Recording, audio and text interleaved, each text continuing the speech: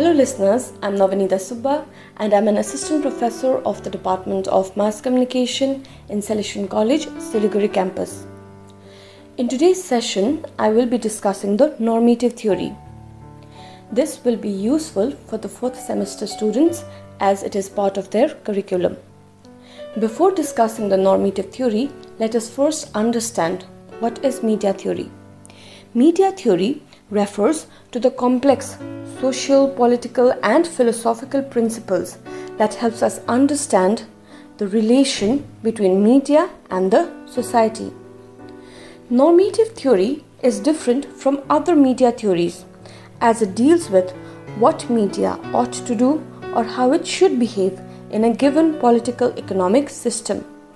The theory was proposed by S. Siebert, Theodor Peterson and Wilbur Schramm in 1956 during the wake of World War II and the Cold War.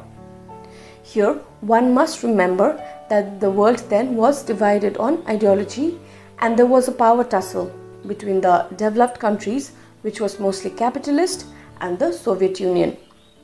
Siebert and his colleagues, in their book The Four Theories of Press, classify the role of media in the world, and in doing so they emphasize on Europe, United States and the Soviet Union.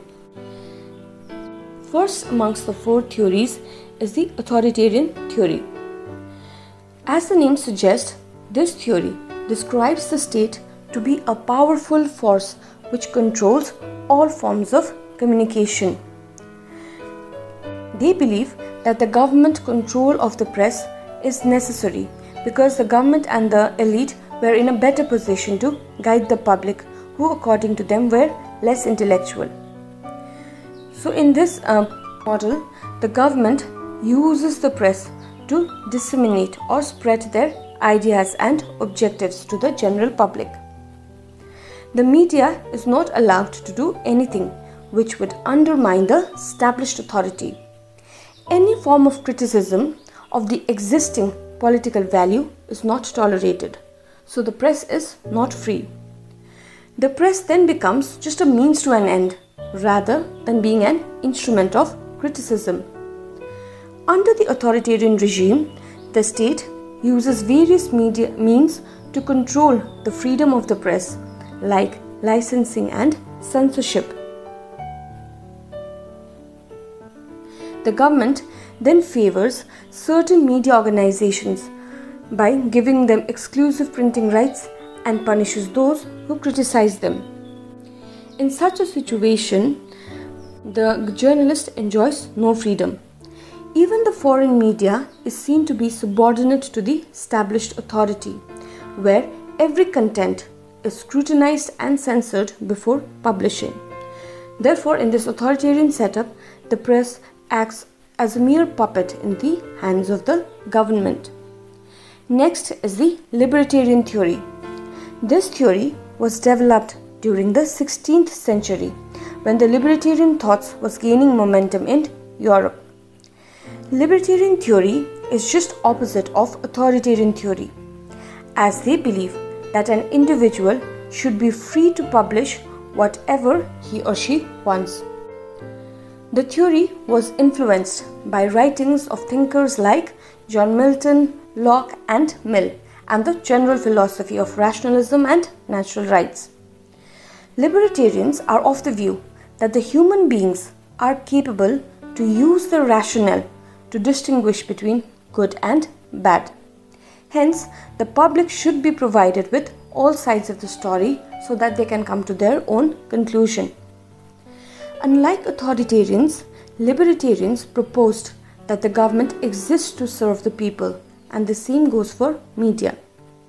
So in this model, press freedom is given the utmost importance, which means that the press is free to critique the government without fearing any backlash.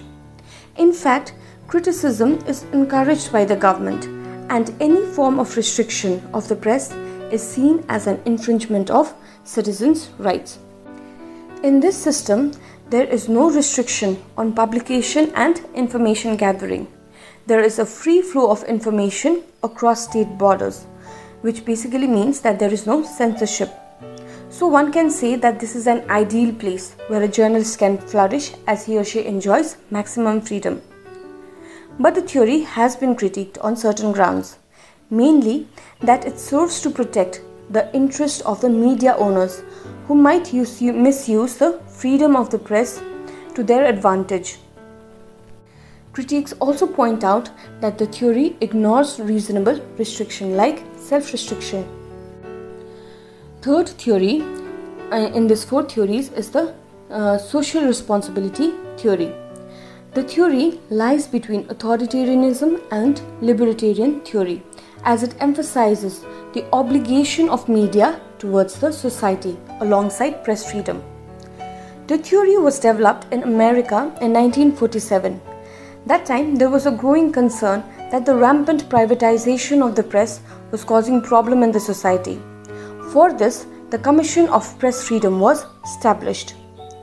The theory emphasizes that the media has certain obligation towards the society, mainly informativeness, truth, accuracy, objectivity and balance. So the press was free, but it also had to abide and fulfill its obligation towards the society. Siebert and his colleagues are of the view that the media system should be pluralized, that it should reflect the society as it is, like a mirror. It also says that this is achieved when the media is allowed to put forth the various viewpoints. Because see, if one journalist might interpret an information in a certain way and another journalist might interpret in a different way. So both are allowed to publish their content. The theory moves beyond simple objective reporting of facts towards interpretative reporting. The theory talks about total media freedom on one hand and accepts selective external control on the other. Selective external control like self-regulation by laying down codes of conduct and being accountable to the public. The theory helped to create professionalism in media by setting high standards of truth, accuracy and fairness. The social responsibility theory basically assumes that the media will be the torchbearer of democracy by being responsible in critiquing the government and also serving the public at the same time. Last of the four theories is the Soviet media theory, also known as the communist media theory.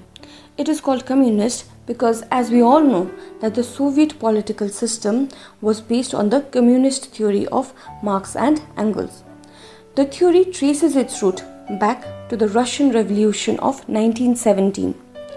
Since the theory is based on communist ideology, it does not believe in giving or having private ownership of media. The main objective of mass media, hence, is to serve the interest of the working class, because in a socialist society, the working class holds power. This also meant that the society holds power to punish any anti-social publications. In this model, the government uses the media as an instrument to protect and propagate their communist philosophy. The media under the Soviet model was to create a strong socialized society by providing positive thoughts, motivating and mobilizing the people, informing and educating them, and also entertaining them at the same time. So you might think that the Soviet media theory is quite similar to the authoritarian theory, but that is not the case because there are few differences. Like in the Soviet media model, the press is expected to be self-regulated in terms of content. That is, it will align by the social political system of the state, and it will also be responsible to the public and work for the betterment of the public, which was not the case in authoritarian system. So when we talk about the four theories, what we see is that the ideology of the state defines the media model. So if the ideology of the state is authoritarian, you will have an authoritarian model. If it is libertarian, you will have a libertarian model, so on and so forth. Later on, many theorists looked beyond these four theories because they felt that the four theories were inadequate in the modern world, that it did not define the role of media in the modern world. I think even you must have noticed that the four theories, when we talk about the four theories, it does not talk about, or it does not take into consideration the third world countries. It only talks about the first and the second world country. Many theorists like Dennis McWell felt that the four press theories only talk about press. They only take into consideration press and does not talk about the television and radio. Because see, one must remember that the four theories was proposed during the time of Cold War. So from then till now, so many changes has come by in terms of political changes as well as technological changes. For example, the disintegration of the Soviet Union and also the coming of television and radio and even the internet. For press, education is important, literacy is important, but that is not the same in terms of television and radio. So what happens then is that the mass media will reach wider audience.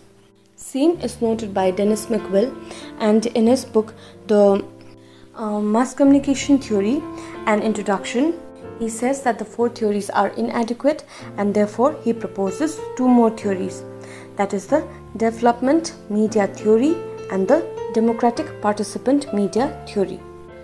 The development media theory deals with the role of media in the economic development and nation building in the developing countries. It argues that the media should support the government in nation building until a nation is well established and economically viable. It should do so by assisting the government to implement their policies. For example, in India, when India was independent, the Indian media was committed to participate in nation building. Though there was no control of the government, still there was an underlying understanding that the media will do its part. In this model, the media is expected to act as a catalyst in the developmental process by fulfilling its social and political duties. Hence, even the press freedom, though it is important, it should not hinder national integration.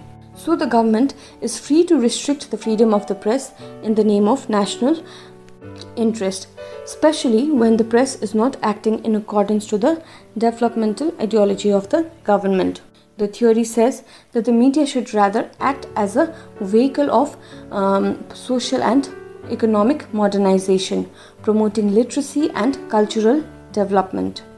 McWell says that the press should emphasize more on the positive stories and be careful while dealing with the negative ones, which would hinder economic growth and cause instability in the nation, because that is the last thing that anyone would want, is instability in the budding nation.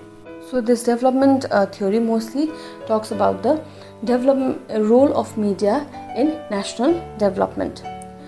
The last of the normative theory is the democratic participant media theory. This theory emphasizes on the participation of public even at the grassroots level in the communication process. It focuses on the participation of the public and not so much on the quality of the content. The theory talks about having diverse viewpoints and active citizen participation. Therefore, the consumer here of the mass media here becomes an active creators and not passive consumers. Like for example, we have citizen journalism, blogs, vlogs, etc. Nowadays, if you see, even the mainstream media have started taking citizen journalism seriously.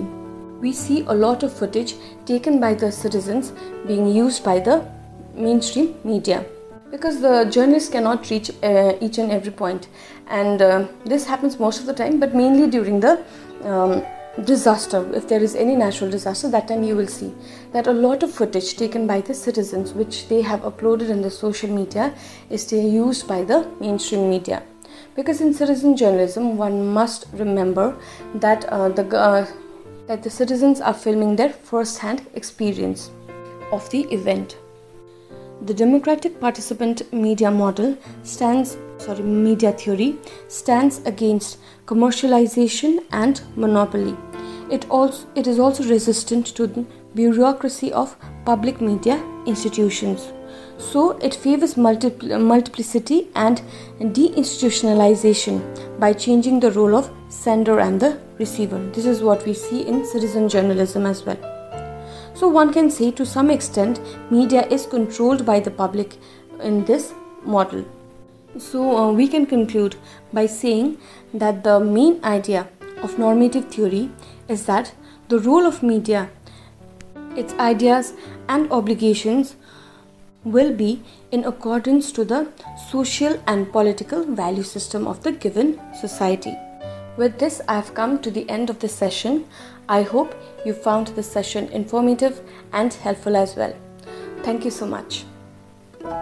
This and other episodes of Radio EduPods, Radio for Learning, are available on Listen to My Radio app at 6 p.m. from Monday to Friday and at 6 a.m. from Tuesday to Saturday. All episodes are available on Salesian TV YouTube channel.